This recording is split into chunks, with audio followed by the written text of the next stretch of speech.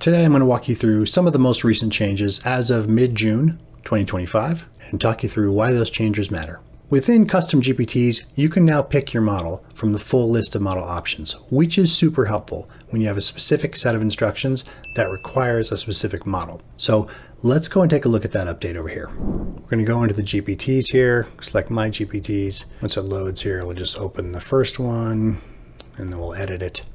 So now when you scroll down to the bottom here, you have the recommended model. Now you can choose the default here, which is no recommended model. But let's say you know that you're going to have this GPT write code for you, then you can drop through here and choose one of these 04 models. If you think it's just going to be writing prose or something like that, then the 4.0 is probably the best way to go, or the 4.5. So you have a bunch of different options, and I think that's really slick. I'm going to leave this back on GPT 4.1 and update that. And that's a very cool update. The next big update is improved web search. 4.0 can now do a whole bunch more, like multiple web searches simultaneously. It handles longer conversational context better, and it produces smarter responses with a better understanding of your query and a more complete answer. All of that is super necessary.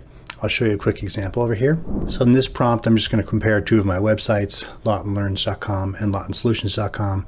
So I'm forcing it to make two different web searches simultaneously. I'm going to move the model over to 4.0 and hit run.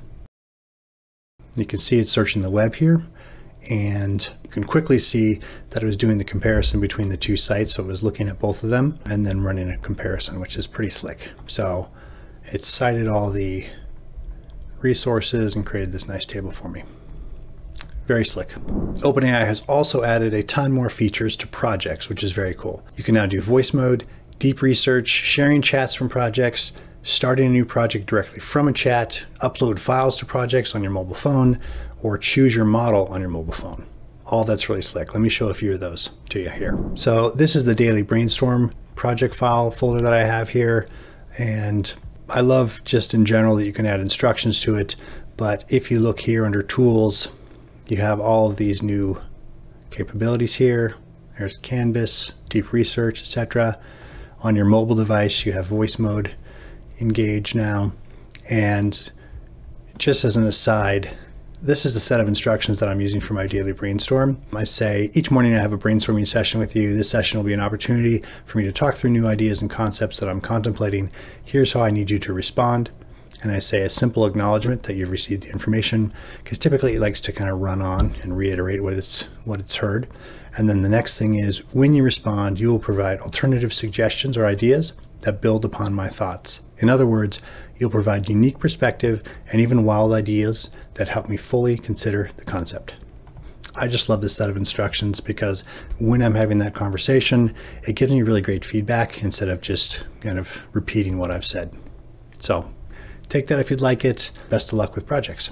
Next thing is that O3 Pro has arrived, and it's massive. I don't actually have the $200 Pro account, but I've seen some of the demonstrations on O3 Pro, and it's the first model that truly provides unique insight instead of just throwing a well-known business methodology at you from a business book. It can offer compelling business strategy and perspective, but you better do a great job prompting with a ton of detail if you want to get the most out of it. With O3 Pro, when you ask complicated questions, it almost seems like you're having a dialogue with another subject matter expert or business leader working on your same team. Hit the subscribe button if you're into these kind of updates, and I'll see you next time.